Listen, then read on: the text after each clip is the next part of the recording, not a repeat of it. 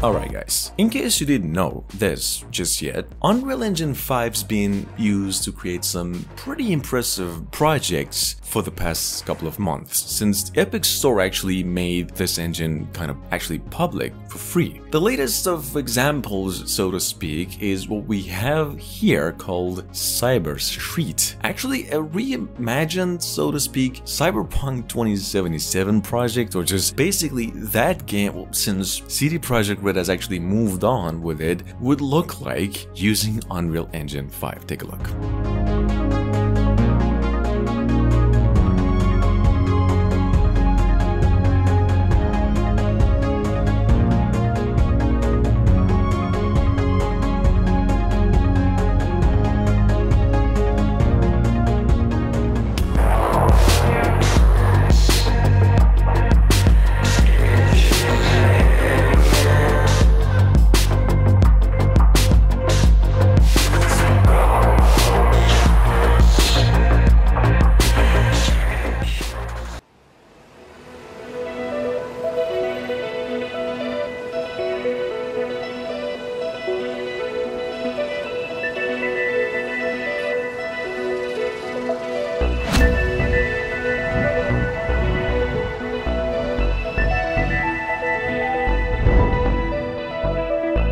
Moving on, we have actually something probably not as legit as I hoped it would be, but yeah, Superman project/demo. See, technically speaking, the same game that was actually released at the Game Awards a little while ago, and you all came to know by the name, The Matrix Resurrections. You see, the idea over here is to give fans just a very good indication of how a new Superman could look like today if it were to be built with Unreal Engine 5. However, in terms of actual announcement, Marvel or any other company for that matter is yet to officially announce a development plan in the future. Check it out. Make sure to stay tuned for any updates on this one.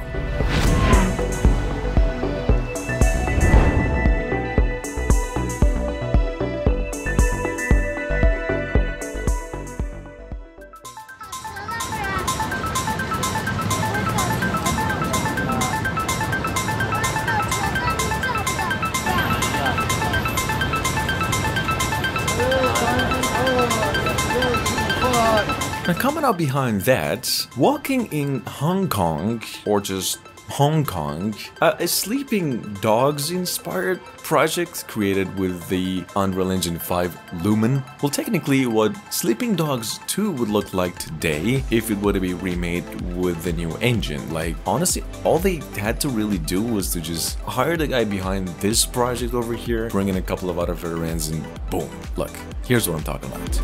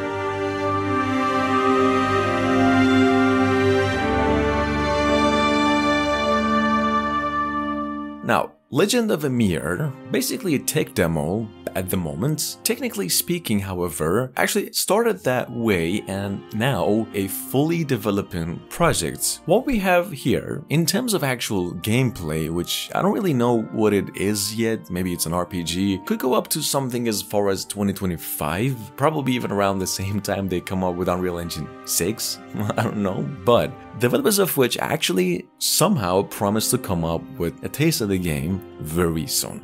Take a look.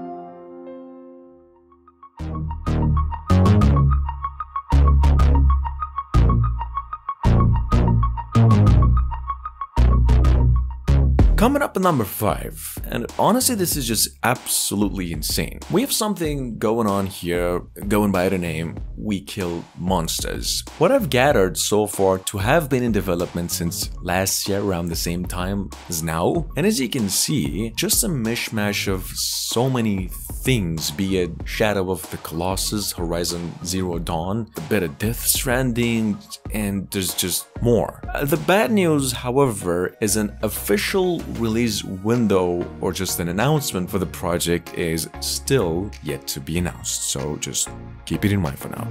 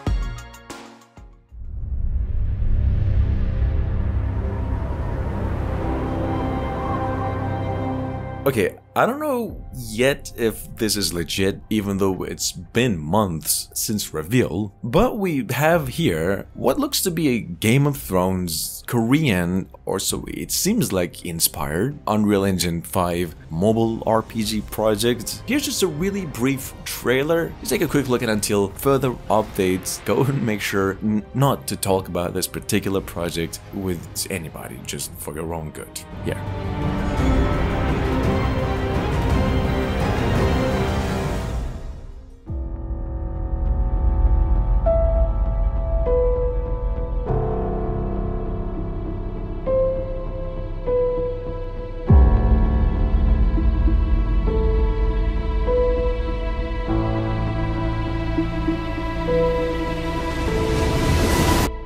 A tad over a month ago, well, during the epic state of Unreal stream, Crystal Dynamics, well, technically speaking, the same developers behind old Tomb Raider games so far, actually came out and announced they're developing a new Tomb Raider game, and it's being built using Unreal Engine 5. This is basically what they came up with back then, which is not even Tomb Raider gameplay, and said this: our goal this time is to deliver a high quality cinematic experience, the kind that one would truly expect from a next generation console game. Just keep it in mind, make sure to stay tuned for any updates on this one in the future.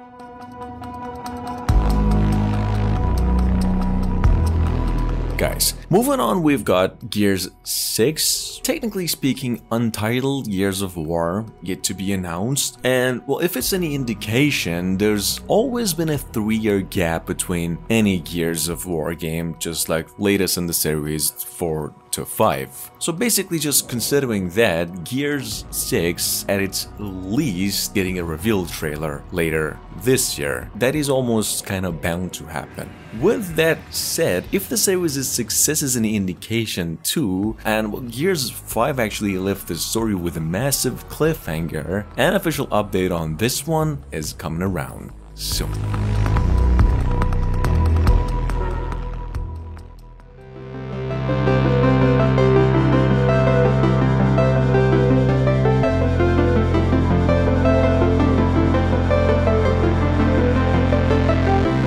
Coming up behind that, we have what goes by the name Rooted, a survival game basically, almost brand new. I've actually mentioned this just the other day, inspired by The Last of Us and using Unreal Engine 5. Now, this game is now in its very early stages of development and set to be coming out in about a year from now. Once released, it'll support co-op play, day and night cycle, season shifts and stuff, and in terms of story, however, the team only promised to come out with some of that in the following month. So just keep it in mind.